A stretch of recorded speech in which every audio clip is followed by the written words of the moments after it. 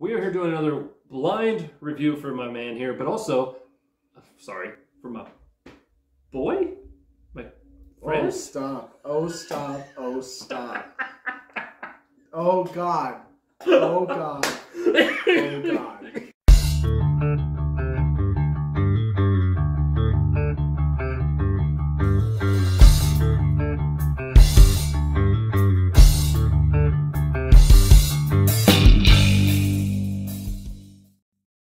Welcome to Room 6, the channel dedicated to the local Las Vegas music scene, the people that make it, and the whiskey that makes it sound better.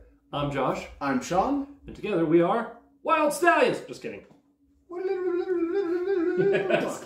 So, we're doing another whiskey review. This will be probably the last whiskey review here at the tasting room in Sunrise Heights. Sunrise Pines. Did I say Heights? Yep. Fuck. Okay. Sunrise Pines. Ah! You made it like 40 seconds in before you dropped an F-bomb. I made it like 4 minutes in the last I also make the disclaimer at the front that says this video contains content not suitable for minors. I call shenanigans! Yeah, don't work in the mines. Yeah. And another thing. Don't be a child. And one to grow on. But anyway, we are here doing another blind review for my man here, but also, sorry, for my boy? My friend? Oh, stop. Oh, stop. Oh, stop. Oh, God. Oh, God. Oh, God.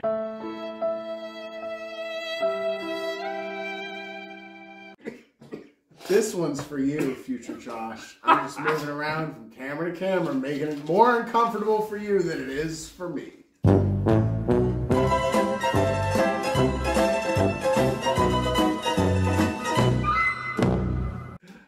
It's not that hard. It's not that Look, thing, man. I don't know what's in the bag. He's pulling it out of the bag. That's all that's happening. It is to laugh. So, don't even do the surprise thing. Just pull it out of the bag. I'm not doing the hands. You made it weird, man. You made it weird. So while I was at Total Wine getting the last bottle we reviewed, if you haven't seen that, click up here. Why did I change my shirt if you're going to fuck up the continuity? Don't worry about it. So, the 14-year-old Glenlivet cognac cask, cognac finish, which we loved, I spied this off to my side, said, hey, that's a good price, and I'd never heard of it.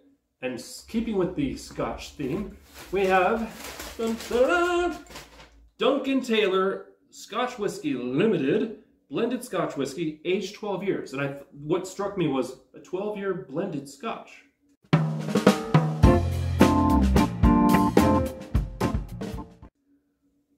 I don't know if I am remembering this right, but I thought Duncan Taylor was one of the U.S. companies that was receiving Scotch, then bottling it. Source and origin. Okay. It's not that so, yeah, I mean, $24.99 at Total Wine. I was like, this looks good. And it's 40%, 750 milliliter, from Scotland. So, we're going to get into it. Hope you like it, or hope you like our review. More importantly, have you ever tried it? Have you done anything by Duncan Taylor? Why are these not? This is your solution to opening whiskey bottles. That's right, friends from the Midwest. I am standing up for you. What happens if the cork gets stuck in the top of the bottle? The spacing is small enough that it fits. You can then twist and pull the cork out. Or if you have one of these finicky little... basically a wine bottle. Sons of bitches. Nice. Done. Number one, right? I'm so glad I didn't know you had corncob holders. So the color right off the bat... Dark. Is dark, yeah. It's finished in oak barrels. Just for those that don't know, and for my own edification, what does it mean when it says aged 12 years? It's not aged in oak barrels, right? It says matured in oak barrels. No, it says it's matured in oak casks. Oak casks, I mean, sorry. I don't know. I don't know anything about Duncan Taylor. What's the difference between a cask and a barrel? Learn me, Obi-Wan. Hold on. Haha. Please. I'm sorry, Josh. This is going to have some fucking editing for you. Oh no, boy, this is dead.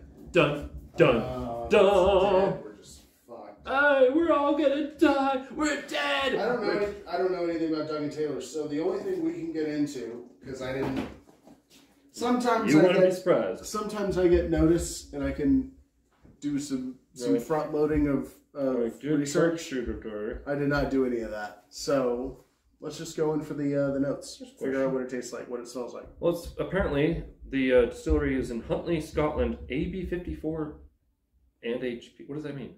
I have no idea what 8 HP means. Yeah, it must be a zip code or something. Postal code, something like that. So then. That is a fucking thick base, though. Look at that. That is just solid glass. Well, you know, it's all about that base. That's a lot. That's a lot of mass. Oh, you know why? Because it adds a premium weight to the bottle. For $24.99, I'm not expecting a whole bunch, but we have had success. We've had some luck with blended scotches in the past. One of my favorites, anyway, is Kirkland. Kirkland 40% blended Scotch whiskey is amazing. You can get it at Costco. That's a Tuesday night whiskey all week long. I don't know what I was going for there, but I was most surprised by the Glenmorangie line of things. Everything from Glenmorangie that I've had has been great. Definitely oily. It generally shows it better right here. Excuse me, kitty. Sorry, things are a little bit disheveled and in disarray.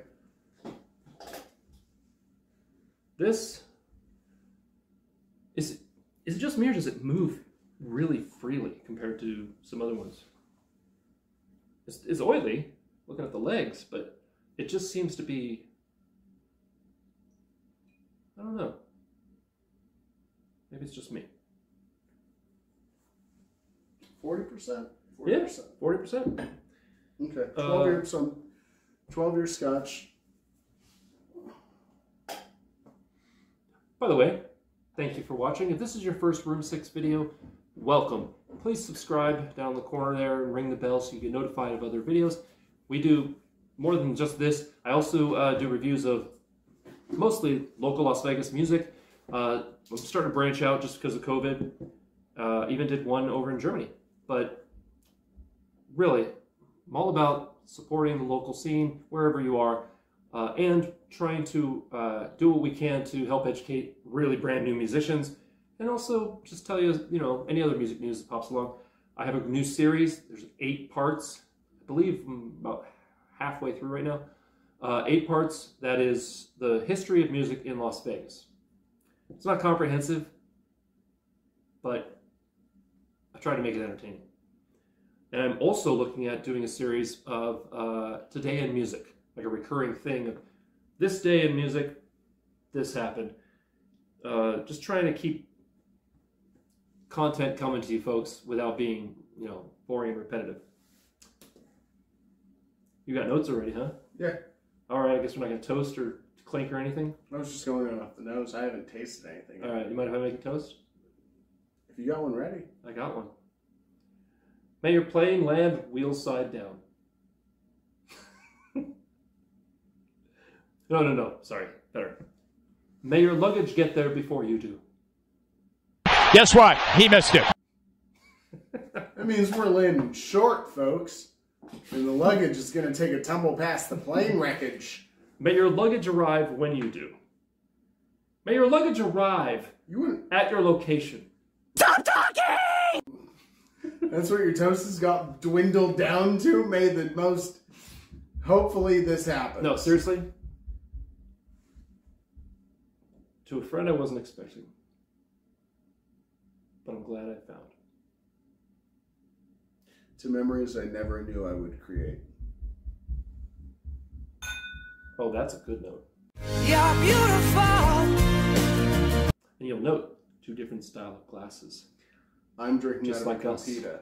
Just like us. I really do. I like the longer stem of the Copita.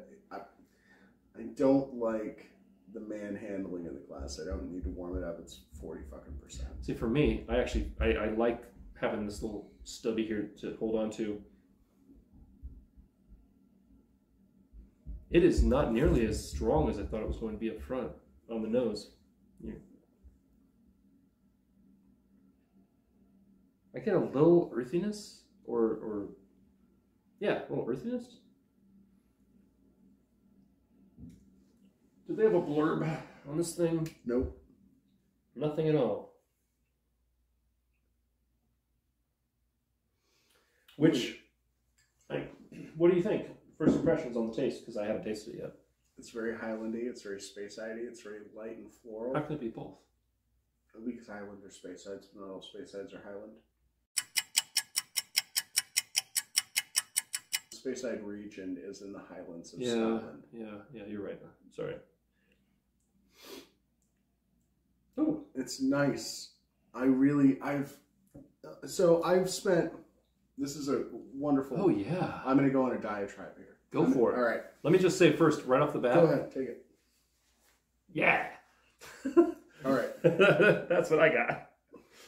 This actually takes me back through a lot of the stuff that you and I have been through. So this may be a lengthy one.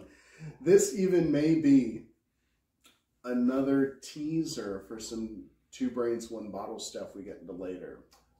By the way, if you don't know what Two Brains, One Bottle is, it's the audio-only, patron-only podcast that we do where we share a bottle we've generally reviewed, talk about whatever we want for an hour, answer some questions from people, talk about all sorts of stuff, and it's unfiltered and unedited, and it's on Patreon. Link is in the description. And we have a good time for an hour. We hope you'll join too. Little as $1 a month, you can become a Patreon member, a Patreon patron. There's other tiers as well for a little bit more, and each tier has additional perks that hopefully you'll find interesting. Yay! Play.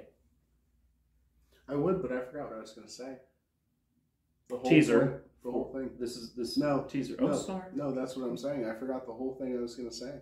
I forgot the whole diatribe I was going to go on. I'm throwing it out there. I did not write it down fast enough. I'm sorry. What you witnessed was the birth of creation. Let me finish. Please. This time, you witnessed the birth of creation. You saw that creation get malnourished. And then you saw it die. And you know what you saw now? The birth of evil! The birth of the bane of my existence. Sean's about to move out for those. I'm about to lose my fucking mind is what I'm about to do with this goddamn sound. Sean. All day, every day, when I'm trying to sleep, we're trying to wake up. So what happened was, Sean decided to move out, and his refrigerator said, I'm going to make your life miserable. Earphone users, you're warned. Shut up! Got it! You might want to go look at whatever it was that fell. What was the tea? It was the tea. Tea's fine. Did you spill the tea, son? Tea's fine. Spill the sun. Come on, spill the tea. Tea's fine. Tipped in the Lipton. By the way, if you don't have a gallon mason jar, what are you doing with your life? This is where I keep all my loose tea. Hey, we got one with a spigot. Yeah, I don't need one with a spigot because I Oh, actually, did you hurt yourself?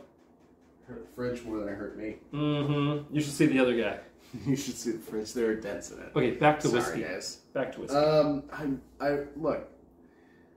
Teaser look. for the podcast.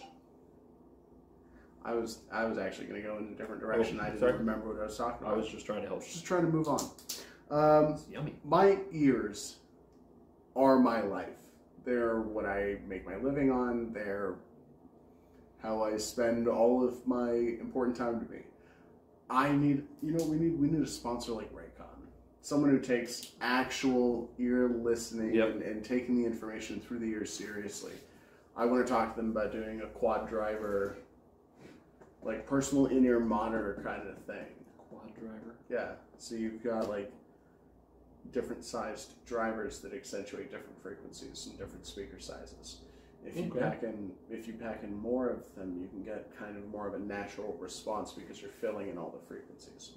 It's just like filling in your car stereo. But yeah, my hearing is really important to me. So when I hear something that just drones on and on endlessly for hours at a time, and it sucks away at my ability to sleep, it really messes with me. We're not talking about politics here, man. I'm not talking about politics either. I'm talking about beating the shit out of inanimate objects. Hey! Because you know what? They don't fight back. That's and right. those are the ones that you hit, the ones that don't fight back. You know where you take that energy out? The gym. You know the fruit that bites back? Go hit a fruit that bites back. There's pineapple.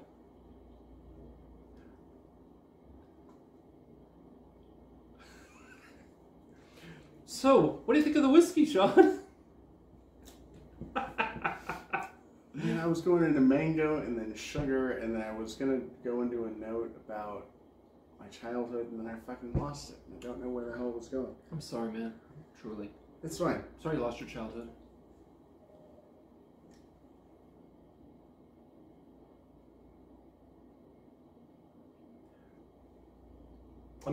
I also got the same notes he got, but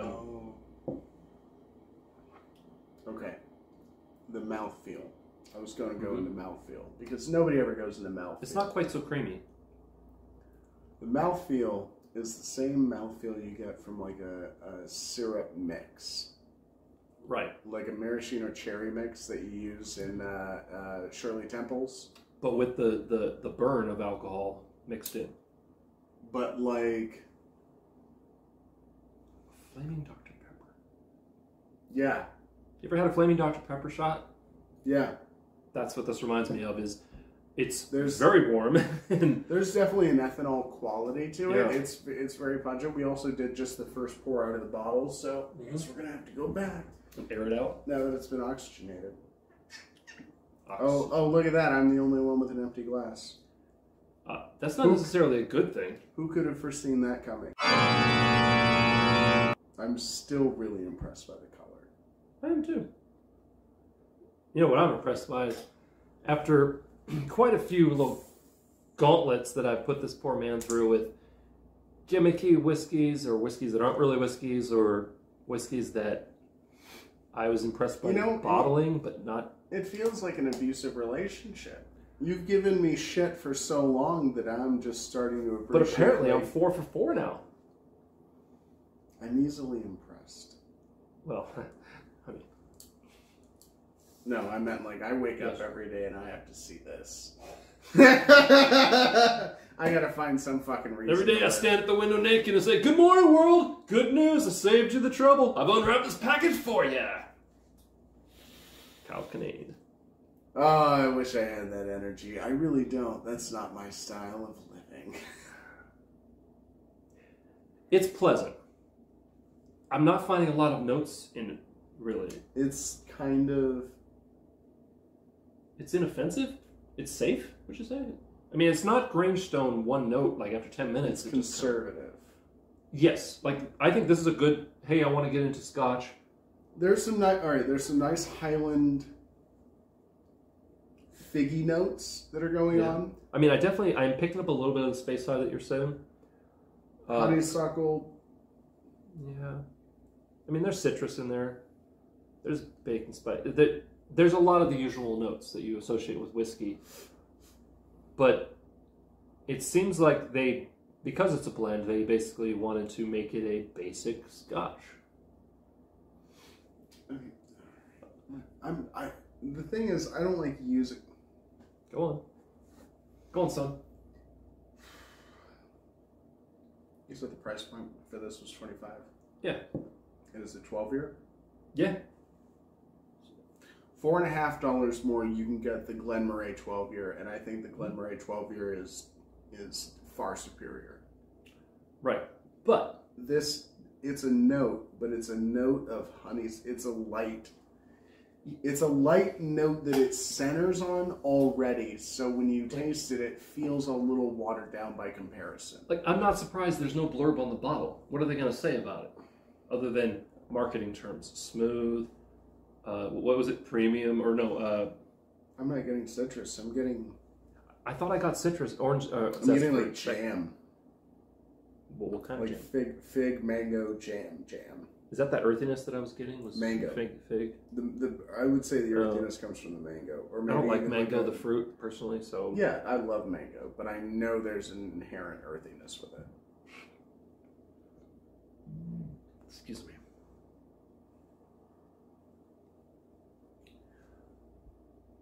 if I had to give it a rating out of 10, I think it's a solid 6. Like, it's better than a lot of what we've had, but it's not by any means. I think it's priced right. If you're a beer drinker... Uh-oh. I actually have a good one for this. If you're a beer drinker, it tastes and feels like a 5% IPA.